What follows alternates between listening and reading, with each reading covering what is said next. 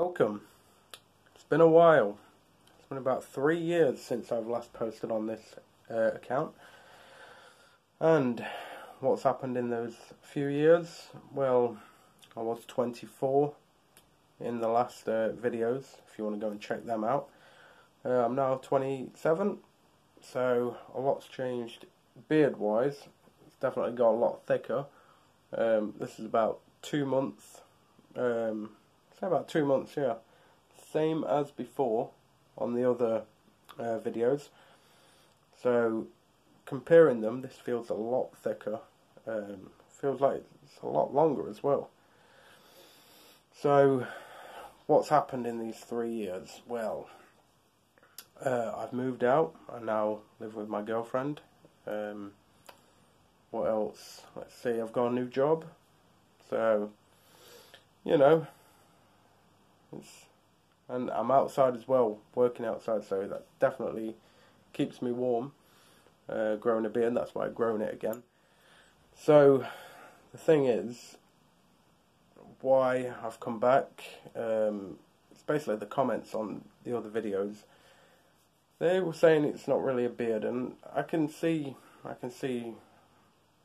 how you would think so, but this is 3 years since, and it's definitely come in. I don't know if you guys can tell, but I've still got the patches, don't get me wrong, but apart from that, I mean, the moustache is still the thickest part, and down here, if you can see. Now I want to talk a bit about, I don't know if you guys have heard about it, but derma rolling. Alright, I've got one right here. Let me just pause. Right, so I have a derma roller right here. Kind of looks a bit like a razor blade.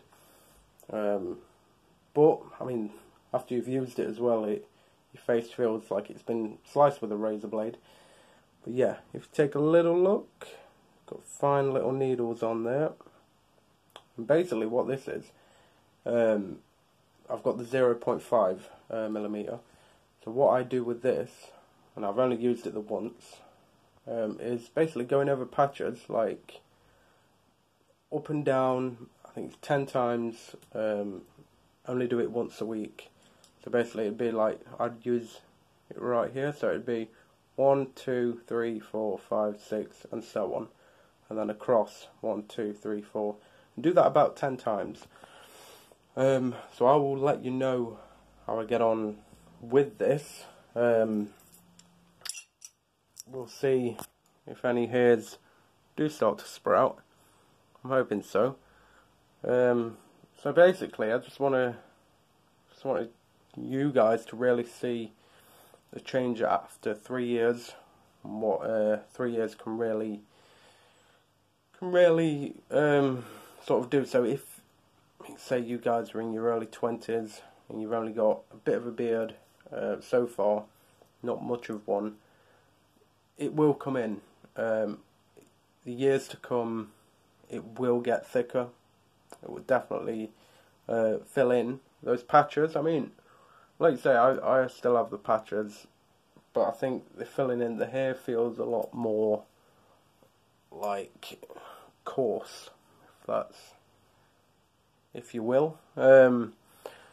And what else is there to discuss? Well, I have recently purchased a wall balding clipper through Amazon. So that will be coming soon. That's just to shave my head. Apparently it takes it right down to 0.4 millimeters. So it's basically, the reviews have said you can't get any closer without having a wet shave. So we will see. I'll do a review as well, so keep a lookout for that.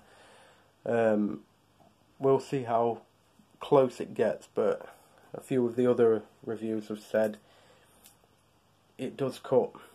So you've got to be very careful. I've seen people with cut throats from this wall balding clipper and cut head. So yeah, you might get to see, it might make for good viewing anyway. So yes, Right, I think I'm going to end that here, the video.